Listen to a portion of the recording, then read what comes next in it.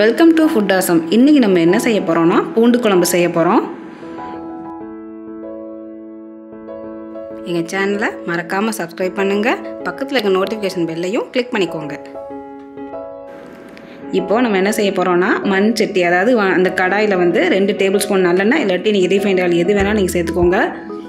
இது நம்ம சாதாரண கடாயில் பண்ணலை, இது மண் சட்டியில் பண்ணுறோம். அது ஸ்பெஷல். இது ரொம்ப டேஸ்ட்டாகவும் இருக்கும். மண் சட்டியில் பண்ணுறதுனால ரொம்ப ஹெல்த்தும் நல்லது கூட. அதனால் நீங்கள் மண் சட்டியில் நீங்கள் மோஸ்ட்லி நீங்கள் சமைக்க பாருங்கள். இப்போது எண்ணெய் நல்லா காய விட்டுருங்க. எண்ணெய் நல்லா காஞ்சதுக்கப்புறமா கடுகு 1 டீஸ்பூன் நம்ம சேர்த்துடலாம். இந்த மண் சட்டியில் ரொம்பவே மருத்துவ குணங்கள் இருக்குது. ரொம்ப டேஸ்ட்டாகவும் இருக்கும். இது உடம்புக்கு ரொம்ப நல்லதுன்னு சொல்கிறாங்க.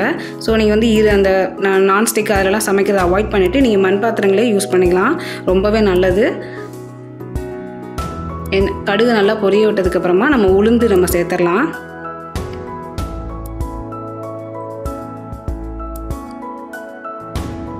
உளுந்து நான் ஒரு அரை டீஸ்பூன்லேருந்து 1 டீஸ்பூன் வரைக்கும் நான் சேர்த்துருக்கேன்.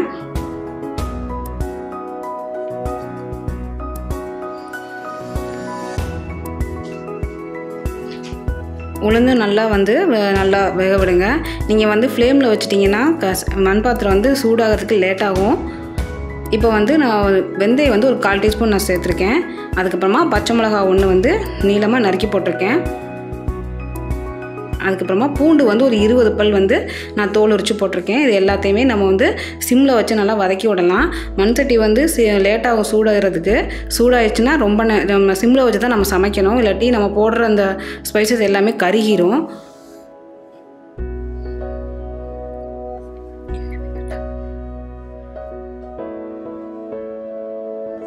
இந்த பூண்டு போட்டதுக்கப்புறமா நம்ம சிம்மில் வச்சு தான் நல்லா ஃப்ரை பண்ணி விடணும்.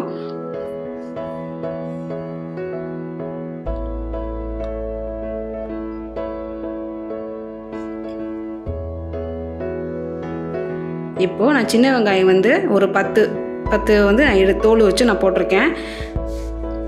நீங்கள் பெரிய வெங்காயத்தை விட சின்ன வெங்காயம் சேர்த்திங்கன்னா தான் பூண்டு குழம்பு டேஸ்ட்டாக இருக்கும். இது பூண்டு வதங்கினதுக்கப்புறம் தான் நம்ம சின்ன வெங்காயத்தை சேர்க்கணும். அதுக்கு முன்னாடி நம்ம சேர்க்கக்கூடாது. இப்போ கொஞ்சமாக கருவேப்பிலை சேர்த்துடலாம். எல்லாத்தையும் நல்லா வதக்கி விட்டுறலாம்.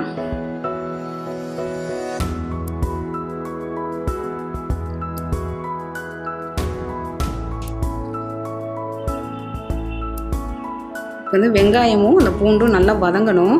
வதங்கினா தான் குழம்பு நல்லா டேஸ்ட்டாக இருக்கும். நம்ம நல்லா சிம்மில் வச்சு நல்லா வறுத்தரலாம்.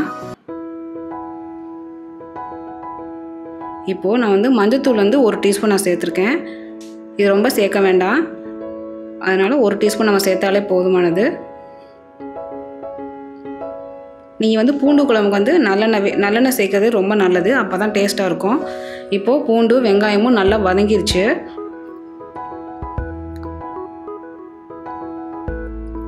இப்போ நம்ம தக்காளி 1 நான் பெரிய சைஸ் நறுக்கி நான் போட்டிருக்கேன். அதையும் நல்லா வதக்கி விட்டுறலாம். இப்போ அந்த பூண்டு இந்த வெங்காயம் எல்லாமே நல்லா வேகணும். தக்காளியும் வெங்காயமும் நல்லா குழைய வேகணும். அதனால நல்லா நம்ம வதக்கி விட்டுறலாம். இப்போ அந்த தக்காளி வெங்காயம் சீக்கிரமாக வேகணுங்கிறதுக்காக நான் ஒரு 1/2 டீஸ்பூன் உப்பு நான் சேர்த்துருக்கேன். நல்லா வதக்கி விட்டுறலாம். நீங்கள் இந்த மண் பாத்திரத்தை செய்யும்போது உங்களுக்கு நல்ல ஒரு டேஸ்ட் கிடைக்கும். நீங்கள் நான்ஸ்டிக் அந்த மற்ற கடையில் நீங்கள் செய்கிறத விட இந்த மண் சட்டியில் செய்யும்போது ரொம்பவே நல்லா டேஸ்ட் இருக்குங்க.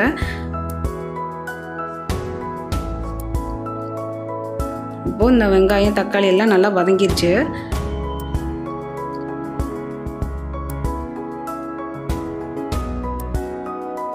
இப்போது நம்ம வரமிளகாத்தூள் 1 டீஸ்பூன் நம்ம சேர்த்துக்கலாம்.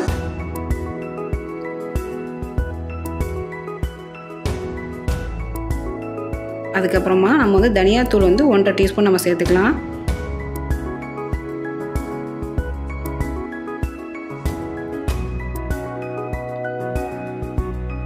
அதுக்கப்புறமா சாம்பார் பவுடர் 1 டீஸ்பூன் நம்ம சேர்த்துக்கலாம்.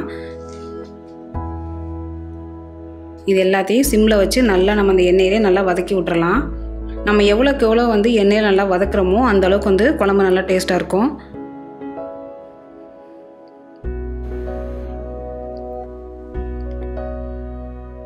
இப்போ எல்லாம் நல்லா வெந்துருச்சு. இந்த டைம் வந்து புளியை கரைச்சி நம்ம தண்ணி இதில் ஆட் பண்ணிடலாம். புளி வந்து என்ன சைஸ்னால் ஒரு பெரிய நெல்லிக்காய் அளவு நம்ம சேர்த்துக்கிட்டாலே போதுமானது. ஏன்னா நம்ம தக்காளியும் ஒன்று சேர்த்துருக்கோம். இப்போ வந்து உப்பு, குழம்புக்கு தேவையான உப்பு வந்து 1 டீஸ்பூன் நான் சேர்த்துருக்கேன். பத்தலைன்னா அப்புறம் நம்ம ஆட் பண்ணிக்கலாம். எல்லாத்தையும் நல்லா மிக்ஸ் பண்ணி விட்டுறலாம்.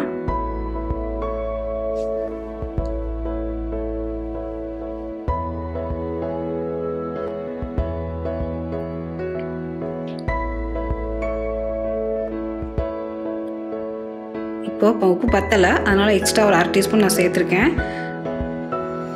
எல்லாத்தையும் இப்போ நல்லா மிக்ஸ் பண்ணி விட்டுறலாம்.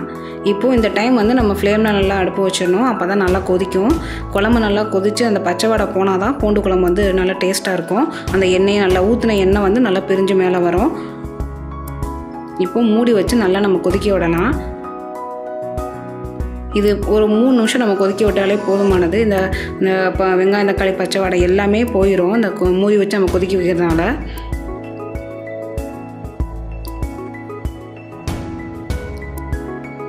இந்த பாருங்கள், எண்ணெயெல்லாம் நல்லா பிரிஞ்சு வந்துருச்சு. குழம்பு நமக்கு ரெடி ஆயிடுச்சு.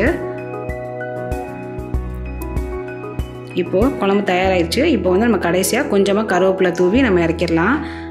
நம்ம கருவேப்பிலையும் கொத்தமல்லியும் நம்ம போட்டு மூடி வச்சுட்டு அடுப்பு ஆஃப் பண்ணிடணும். அப்போ தான் அந்த ஃப்ளேவர் நல்லாயிருக்கும். இப்போ நமக்கு சுவையான பூண்டு குழம்பு தயாராகிடுச்சு.